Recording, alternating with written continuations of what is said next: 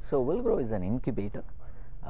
We work with very early stage social enterprises, for-profit social enterprises, but enterprises which are innovation based, right? Targeting villages of India. So that's what I do. So we pick these companies very early stage, provide them capital, little doses of capital, $50,000-$60,000, tons of mentoring, lot of connections, and infuse talent in the form of a global fellowship program that we do. Talent, money, connections, and mentoring can make a big difference to growing those companies and them raising Series A. That's when we exit. So 55 enterprises, all of them have gone on to create around 4,000 jobs, touched around 400,000 lives across villages of India. Crude impact assessment estimates, Right. but of late our portfolio is really becoming very, very strong, where 8 out of 12 companies in our portfolio have gone on to raise Series A venture funding.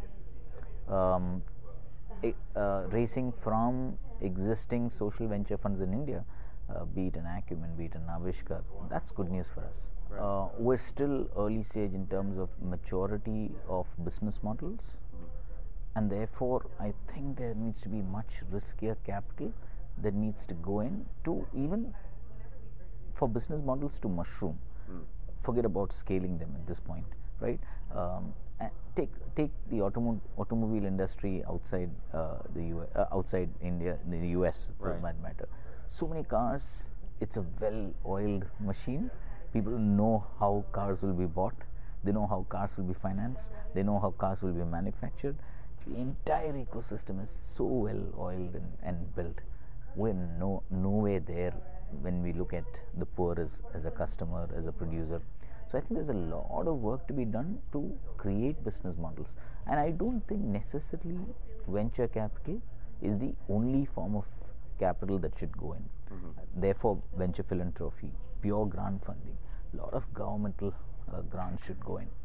So I think I certainly believe this is the stage where a lot of business models should mushroom, and some of them will mature, and then is when you can really grow, and growth capital is required for some of that. There are models that have scaled, for instance microfinance, if you Right. think about it, but in the social enterprise sector, talking about a product, a service, ambulance services for poor, right?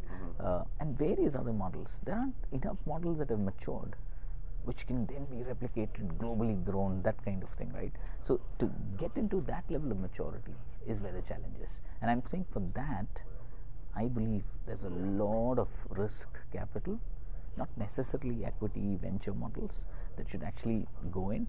And I think that's where the ground should play. I think that's where lots of foundations should start possibly investing in building those business models. Then comes growth capital, then comes venture funding.